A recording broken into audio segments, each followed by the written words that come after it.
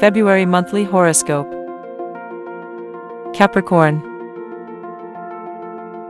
The Sun-Moon opposition is solely dedicated to finances, relationships, and emotional matters. The Sun and Moon, when forming an axis, will generate new ideas to make more money, and you should not count out those ideas. You may be competing against yourself.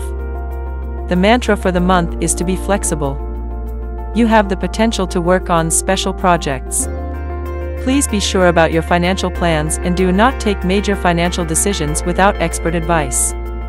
You will be traveling, and meeting new people will be a very good event. You will focus on building your self-esteem. For unemployed Capricorns, this is the month to send resumes, search for a job and work hard on the existing projects too.